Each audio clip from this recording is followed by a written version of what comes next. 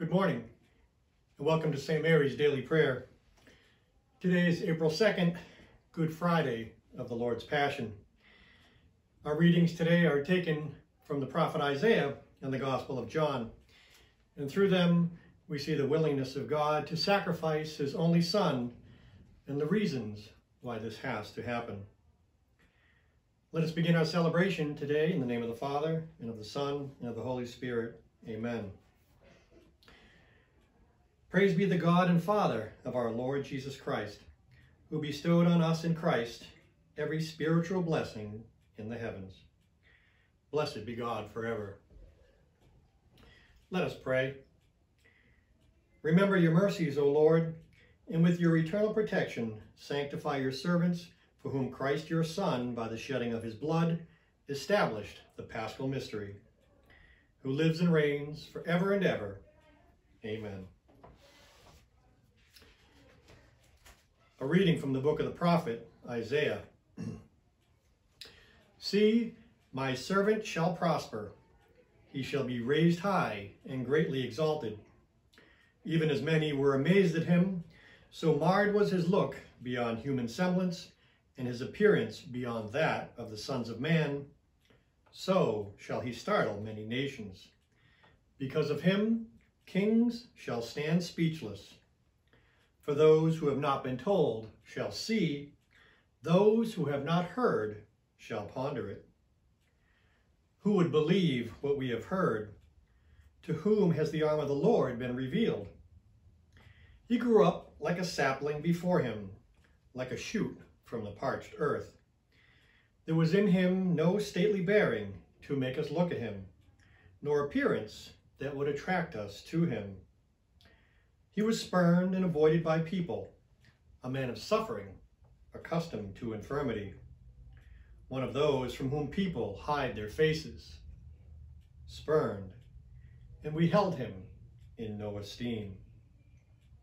Yet it was our infirmities that he bore, our sufferings that he endured, while we thought of him as stricken, as one smitten by God and afflicted. But he was pierced for our offenses, crushed for our sins. Upon him was the chastisement that makes us whole. By his stripes we were healed. We had all gone away like sheep, each following his own way. But the Lord laid upon him the guilt of us all. Though he was harshly treated, he submitted and opened not his mouth. Like a lamb led to the slaughter, or a sheep before the shearers, he was silent and opened not his mouth. Oppressed and condemned, he was taken away. And who would have thought any more of his destiny? When he was cut off from the land of the living and smitten for the sin of his people, a grave was assigned him among the wicked, and a burial place with the evildoers, though he had done no wrong, nor spoken any falsehood. But the Lord was pleased to crush him in infirmity. If he gives his life as an offering for sin, he shall see his descendants in a long life, and the will of the Lord shall be accomplished through him. Because of his affliction, he shall see the light in fullness of days. Through his suffering, my servant shall justify many, and their guilt he shall bear. Therefore I will give his portion among the great, and he shall divide the spoils with the mighty, because he surrendered himself to death and was counted among the wicked. And he shall take away the sins of many and win pardon for their offenses. The word of the Lord. Thanks be to God. Today's responsorial psalm is, Father, into your hands I commend my spirit. Father, into your hands I commend my spirit. In you, O Lord, I take refuge. Let me never be put to shame. In your justice, rescue me. Into your hands I commend my spirit. You will redeem me O Lord, O faithful God. Father, into your hands I commend my spirit. For all my foes I am an object of reproach, a laughingstock to my neighbors, and a dread to my friends. They who see me abroad flee from me. I am forgotten like the unremembered dead.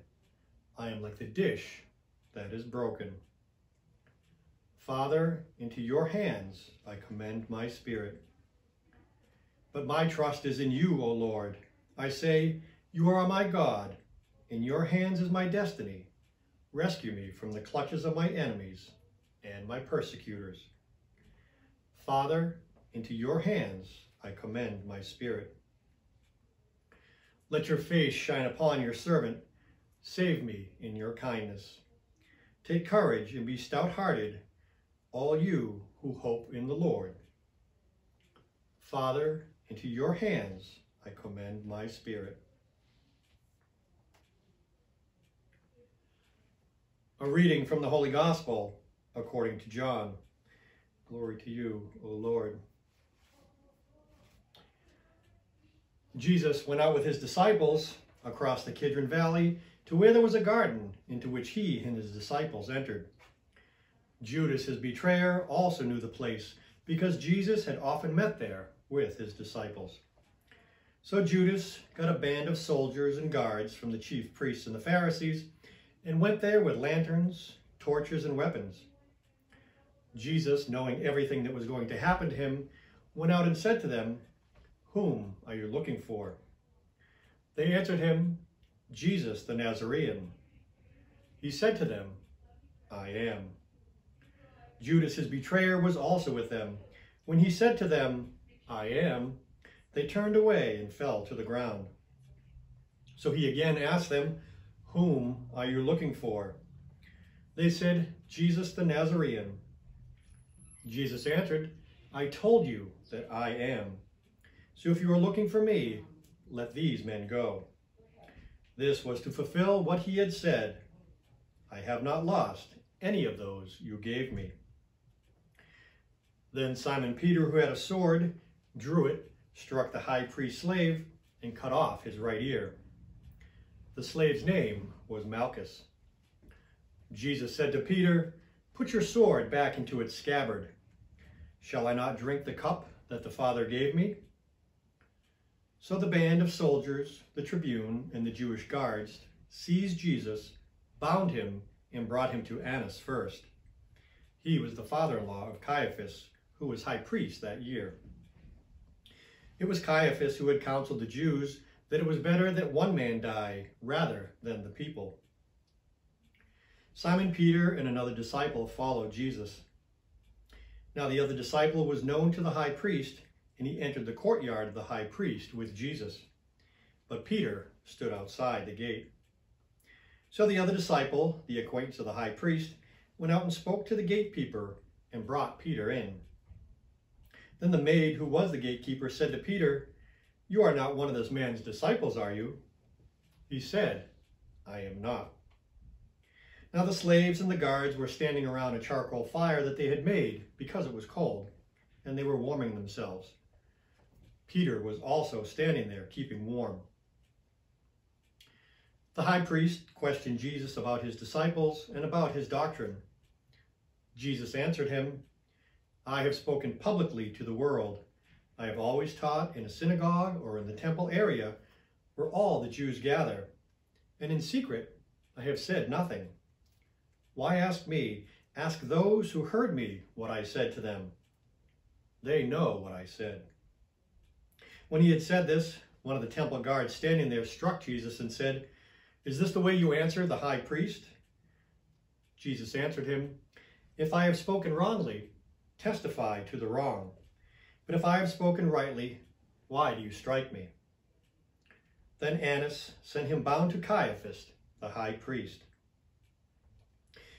Now Simon Peter was standing there keeping warm, and they said to him, "You are not one of his disciples, are you?" He denied it and said, "I am not." One of the slaves of the high priest, a relative of the one whose ear Peter had cut off, said, "Didn't I see you in the garden with him?" Again, Peter denied it, and immediately the cock crowed. Then they brought Jesus from Caiaphas to the praetorium. It was morning, and they themselves did not enter the praetorium in order not to be defiled, so that they could eat the Passover. So Pilate came out and said to them, "What charge do you bring against this man?" They answered and said to him, "If you were not a criminal, we would not have handed him over to you." At this, Pilate said to them, "Take him yourselves and judge him according to your law." The Jews answered him, "We do not have the right to execute anyone," in order that the word of Jesus might be fulfilled, that he said, indicating what kind of death he would die. So Pilate went back into the praetorium and summoned Jesus and said to him, "I find no guilt in him."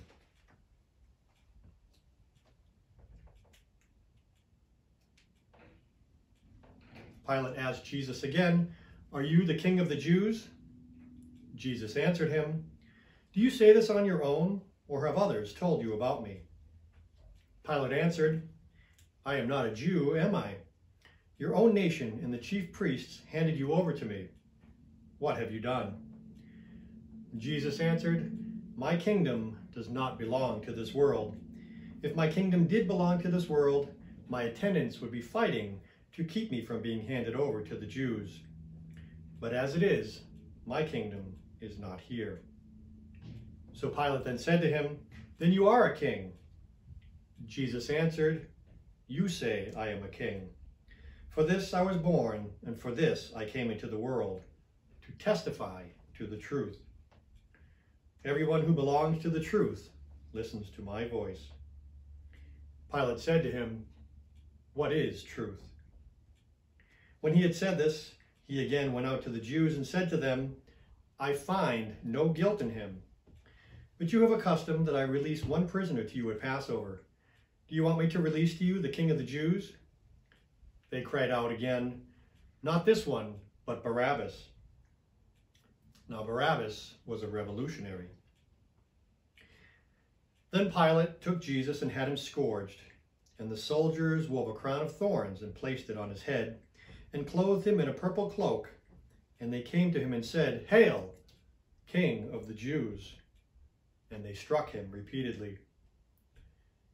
Once more Pilate went out to them and said to them, "Look, I am bringing him out to you, so that you may know that I find no guilt in him."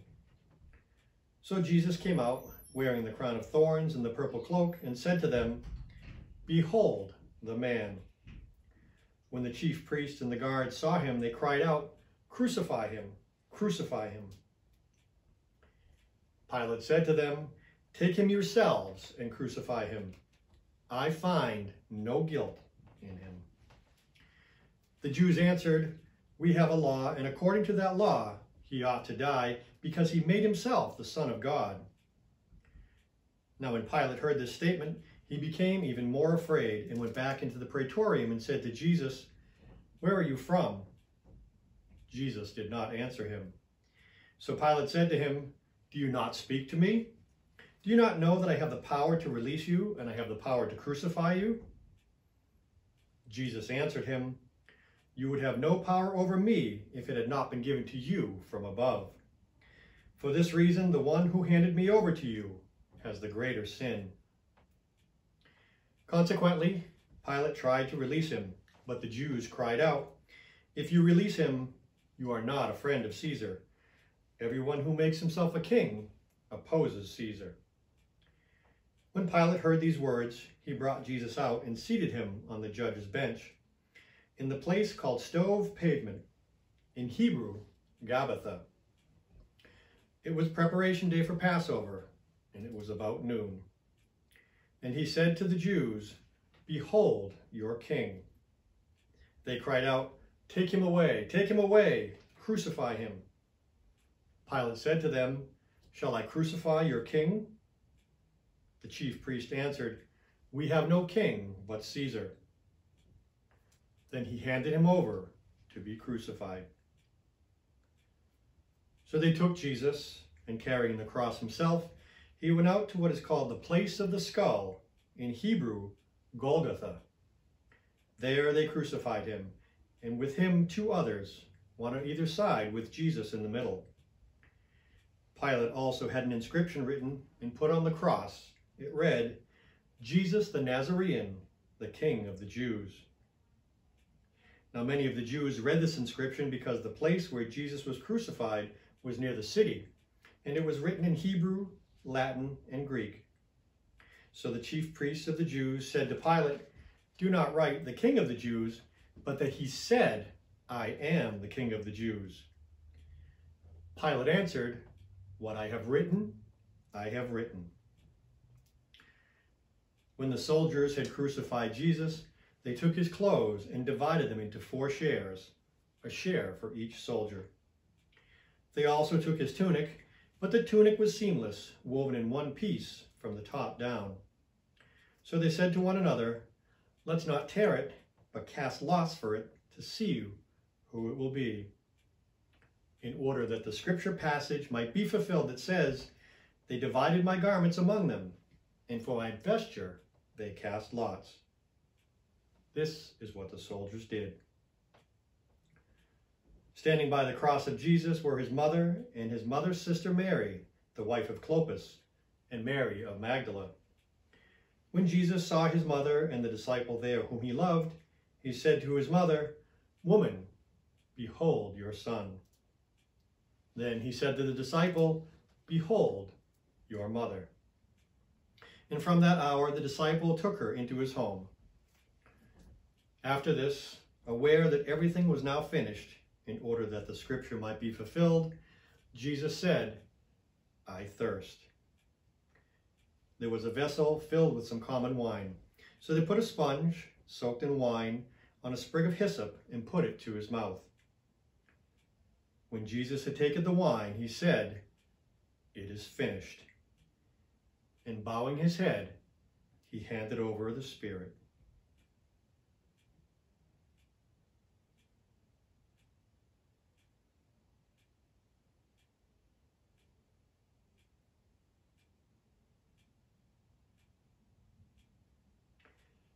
Now, since it was preparation day, in order that the bodies might not remain on the cross on the Sabbath, for the Sabbath day of that week was a solemn one, the Jews asked Pilate that their legs be broken and that they be taken down. So the soldiers came and broke the legs of the first and then of the other who was crucified with Jesus. But when they came to Jesus and saw that he was already dead, they did not break his legs. But one soldier thrust his lance into his side, and immediately blood and water poured out. An eyewitness has testified, and his testimony is true. He knows that he is speaking the truth, so that you may also come to believe. For this happened so that the scripture passage might be fulfilled. Not a bone of it will be broken. And again another passage that says, "They will look upon him whom they have pierced." After this, Joseph of Arimathea, secretly a disciple of Jesus for fear of the Jews, asked Pilate if he could remove the body of Jesus, and Pilate permitted it. So he came and took the body, and with Nicodemus, the one who had first come to him at night, they came bringing a mixture of myrrh and aloes, weighing about 100 pounds. They took the body of Jesus and bound it with the burial cloths, along with the spices, according to the Jewish burial custom. Now in the place where he had been crucified there was a garden, and in the garden was a new tomb in which no one had yet been buried. So they laid Jesus there because of the Jewish preparation day, for the tomb was close by.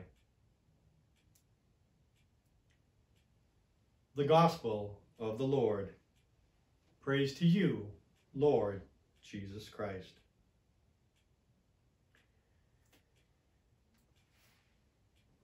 Thank you, Jesus, for your ultimate sacrifice. Guide us to follow your example of service and care for each other, and to join with you in your glorious resurrection.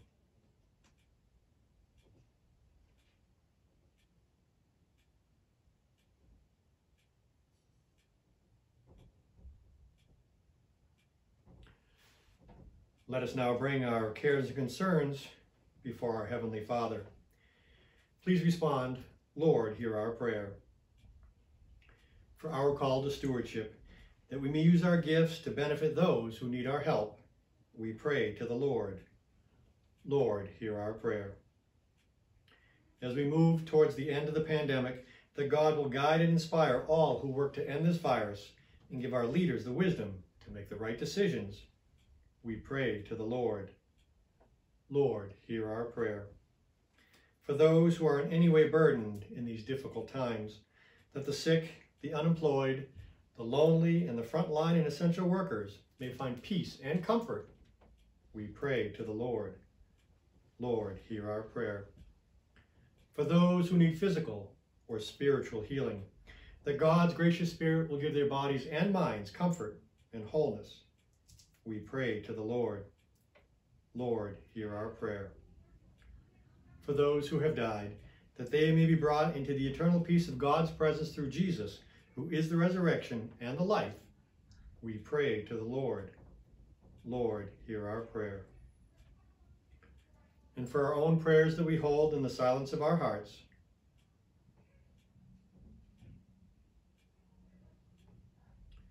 we pray to the Lord.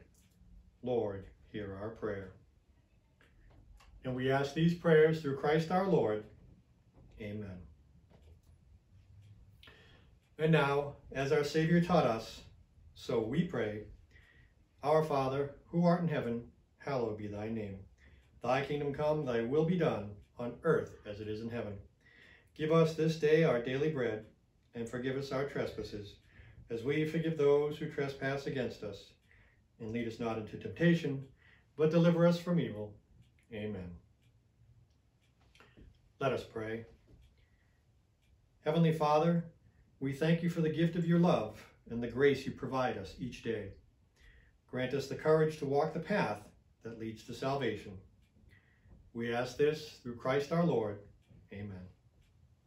And may the Lord bless us, protect us from all evil, and bring us to everlasting life. Amen. Go in peace.